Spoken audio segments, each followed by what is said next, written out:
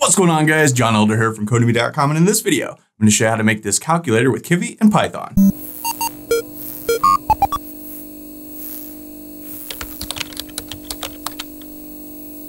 Alright guys, like I said, in this video, we're going to build this calculator. But before we get started, if you like this video and want to see more like it, be sure to smash the like button below, subscribe to the channel, give me a thumbs up for the YouTube algorithm, and check out Codemy.com, where I have dozens of courses with hundreds of videos that teach you to code. Use coupon code YouTube1 to get $30 off membership. That's all my courses, videos, and books for a one-time fee at just $49, which is insanely cheap. All right, so in this video, we're going to start to build this calculator app. So this is going to take us a few videos. In this video, we'll mostly just build out the GUI. It won't really do much after we're done with this video. And then in the next video, we'll start on the actual functionality. But up until now, we've been learning all the basics with Kivy. I thought it might be time to take a little break, pull back a little bit, and actually build something fun. And a calculator app is sort of a common first app to build when you're sort of learning how to do things like this, because it allows us to do all kinds of moving parts. There's like obviously a GUI. It has functionality. Each of these buttons do different things. We can, build different functions and things like that. And it's a lot of fun. So, all right, that's what we're going to do in this video. So I've got a file called calc.py and a file called calc.kv. This is the same exact starter code we've been working on up until now. I just changed this to point to the calc.kv file. And let's come down here, and instead of calling this awesome app, let's call this calculator app. And down here, we'll also change this to calculator app. Okay, now the first thing I want to do is set the size of our app. And we haven't really looked at this yet, but all we have to do to set the size, there's a bunch of different ways to do it, but we can go from kivy.core.window, and we've looked at this in the past for other things. We want to import window, and this is a capital W. And then here, let's just set the app size. And we can go window.size and set this equal to, I'm going to say 500 by 700. That's probably a pretty good size. Go ahead and save this, capital W, notice there. And okay, so let's go ahead and run this just to make sure we did that right. Python calc.py and calculator. I spelled calculator wrong. It is the Friday after Thanksgiving. Hope you guys had a great Thanksgiving. If you're in America celebrating it, everyone else, hope you had a good Thursday, but I am in a food coma, as you can tell by the fact that I misspelled calculator right there. All right, so let's save this and run it. Boom. All right, so we got 500 by 700, looking good so far. So now let's head over to our calc.kv file, and we're going to start out with a box layout, because this is just going to be very clearly up and down. And inside of this box layout, we've got our orientation set to vertical. We've got the size set to the root width and the root height of the app itself. Now we can create a text input box. And for now, let's give this an ID of calc_input. We'll use that later. And I want to set the text equal to 0. So when the app starts, I want 0 to be in the little text input field at the top of the thing. Now, we also want to give this a h-align of right. And we haven't looked at h-align yet. H-align aligns the text inside the text box. So normally it's on the left-hand side. This will put it on the right-hand side. If you look at regular calculators, they're always sort of blinking in the top right-hand corner. So that's what we want to set that to. We can also give this a font_size. We want to make this really big, so I'm going to put that at 65. And let's give this a size_hint of, let's say, 1 by 0.15. So that'll stretch 1 all the way across, and it'll be 0.5% of the app. So it'll be kind of skinny at the top. Otherwise, it would be huge, like it usually is. So, okay, let's go ahead and save this. Might as well run this to make sure that looked okay. And it's the only thing there, so it's taking up the entire space. That'll change in a minute, but you'll notice this is right here on the right-hand side. That's where that H-align thing comes from. So, okay, so far so good. Now, for the rest of the buttons, we want probably the easiest way to do this is to, inside of our box layout, create a grid layout. And we can do that. And we can set the calls. How many columns do we want? Well, we probably want 4. And how many rows do we want? For now, let's say 5. So we're going to have 4 buttons across by 5 rows down, right? And then here we can just start to define our buttons, right?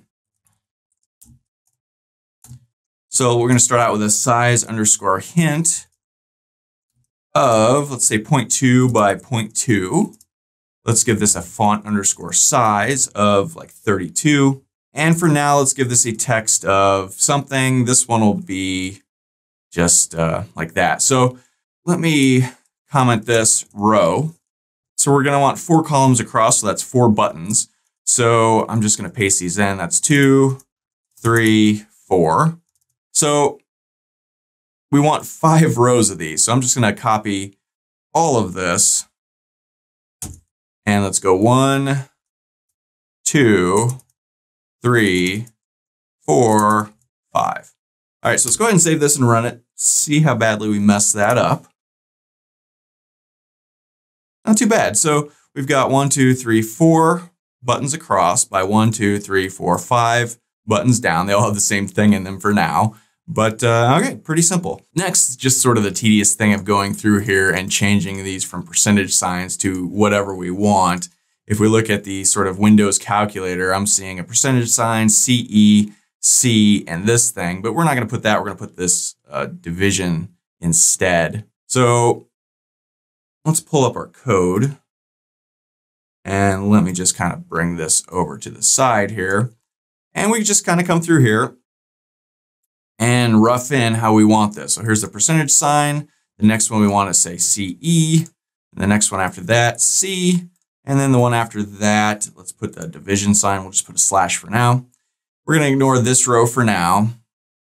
But next we'll do this one. So this is going to be 7, 8, 9, and then an X for multiplication. Go down a row. Now we want 4, 5, 6, and a minus sign. See, we're right here now, right? And then drop down another one, and let's go 1, 2, 3. And then we want a nice big plus sign. And then we can go drop down one more row, and this one's going to be plus, minus, and then 0, and then a period, and then an equal to sign. So, okay, let's take a look at that and see how that looked. Go ahead and run this. Okay, so looking pretty good.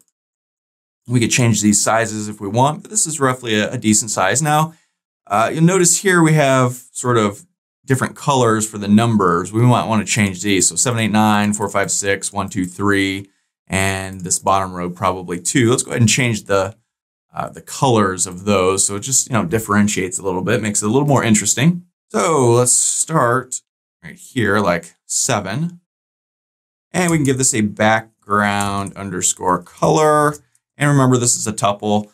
And we just need to pick a different color. I'm going to pick a sort of it's a lighter gray, but once it gets the sort of gradient color of the button overlay, like we've talked about in the button color video, it'll look a little darker, but I think that will look good. So I'm going to go 157 divided by 255 by 157 divided by 255, 157 divided by 255 by 1. And if you're not familiar with what all this is, go back to the playlist. There's a link in the comment section below, and look at the video on colors. I think there was specifically a video on button colors.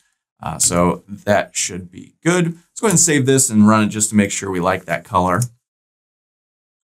So 7, it's a little bit darker color. You could go lighter, but the top bar is dark. This is light. So we've got dark, light, light, dark. I don't know. The variation I think will look good. So yeah, that looks good. We'll go ahead and save that like that. Now we just need to come through here, and let me just copy this. And for all of our numbers, let's add that. So I'm just going to paste this in, Control V to paste it. All right, not the X. We do want it for 4, 5, and 6, but not this minus sign. We want it for 1, 2, and 3, but not the plus sign. Oops. And we do want it for this thing, the 0 and the period, but not the equal to sign. So, okay, let's go ahead and save this and run it, see how this looks. All right, we are looking good. And what was that? How long has this been? Working on this about 10 minutes, and we've already got a really nice looking GUI. right? It doesn't do anything yet, but it looks pretty good. So, you know, we can come up here and we can type things. So, okay, it doesn't actually do anything right now before we end this video because, hey, we might as well make it do something. Let's at least do this C button real quick. C usually means clear. So let's head back over here and let's come up to our C button. And I'm going to give this an ID of clear. And let's give this an on_press. Let's go root.clear. This is a function. We haven't created a clear function yet, but we will in just a second. And if you're not familiar with what I'm doing here, check the playlist. Just yesterday's video, the last video we did on Kivy, we talked about passing IDs and on-press things into the back end. So you can watch that video if you're not familiar with what I'm doing right now. But now we can come back over to our Python file, and inside our my layout, we can define our clear. And we want to pass in self as always here. And now let's just go self.ids.calc_input.text. And we just want to set this to nothing. Where am I getting this calc input? Go ahead and save this. We can come back over here, and up here at the top, that's what we named. That's the ID we gave our text input, calc input, right? So, okay, save this, save that. Let's go ahead and run this guy. Pull this on over and let's type in some numbers. Hit the C, boom. It goes to nothing. We might want to change this to 0. We could do that. So instead of passing nothing, we could pass 0, right? That might be interesting. Save this and run it because it starts at 0, right? So, oops, probably want numbers. Boom, goes back to 0. So, okay, our calculator looks good. It does at least one thing, and we are moving right along. So like I said, it is the Friday after Thanksgiving. I still have a food coma, so I think we're gonna cut this one off right here. But pretty good start to this calculator. In the next video, we'll go ahead and start working on the functionality, and that should be a lot of fun.